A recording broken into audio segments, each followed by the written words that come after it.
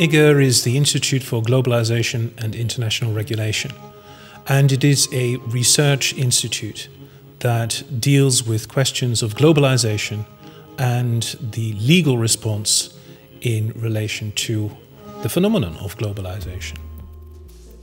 The area of expertise of IGIR is international economic law in the broad sense.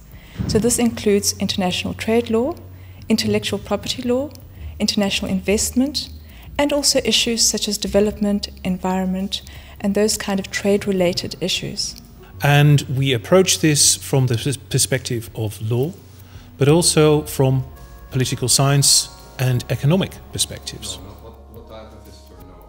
IGIR acts as a research institute, but also as an institute that does contract work. We are engaged in consultancy projects, and we also try to translate our research into teaching. For example, we are active in the China-Europe School of Law, where we provide courses on WTO law and intellectual property. Similarly, we are busy with curriculum building in many developing countries, including Vietnam and Tanzania. IGIR has an extremely broad base of specialized expertise in the area of international economic law. This includes both junior researchers, PhD researchers, and more senior and experienced staff, including, for example, Professor Peter van der Bosche, who was the founding father of IGIR and is currently appointed as one of the members of the appellate body of the World Trade Organization. And also we know our partners.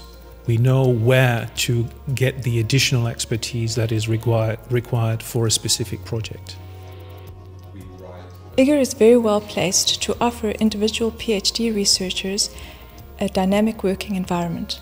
We provide them with the opportunity of training, we deliver workshops, and we organize international conferences. So also in this context, IGIR is a very interesting hub for researchers in this area.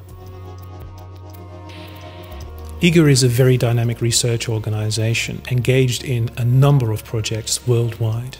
People who are interested in international economic law should follow this website for an update on the latest projects and on research vacancy positions.